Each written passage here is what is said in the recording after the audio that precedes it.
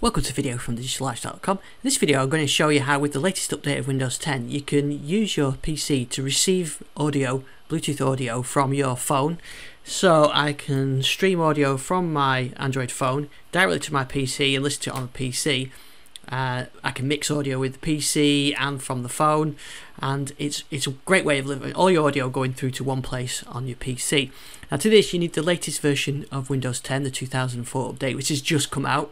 You can get it through Windows Update or the Upgrade Advisor tool.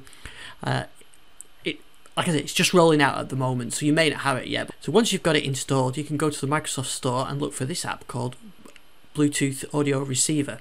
So the functionality is built into Windows 10, but there isn't actually a way of being able to access it without this app.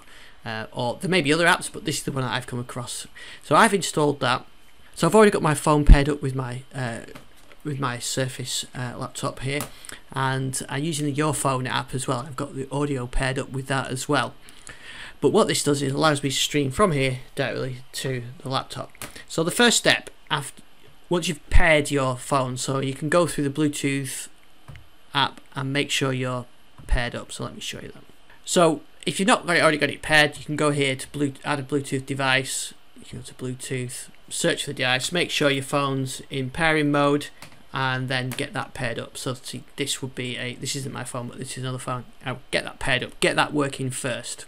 My phone is already paired up and connected. Then you launch this app, the Bluetooth Audio Receiver app, and here you can see it's got my phone connected. If I had another phone it would be on here, but there's just my phone on there, and I'll close that connection for a second.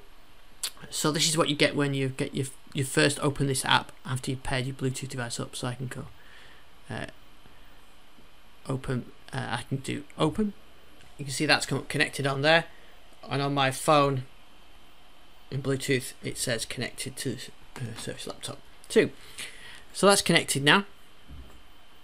So if I go to my phone and start playing some music or anything audio, or I can even go to the Your Phone app and trigger it. But let me go to the phone now and I'll start playing some music.